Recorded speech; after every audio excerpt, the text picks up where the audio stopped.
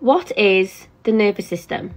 It consists of the brain, the spinal cord, and a network of nerves, and a complex network too.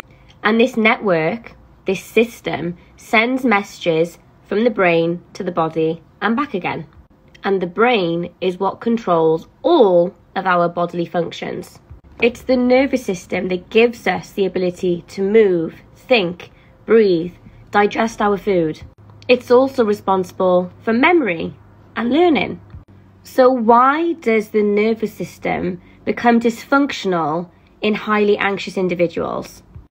The reason being is that your nervous system, when it senses danger, will put you in a state of fight and flight, meaning that everything in your body goes a little bit haywire for a while. Now, unfortunately, for people with chronic anxiety, it means that the body stays in that state for way longer than it's supposed to.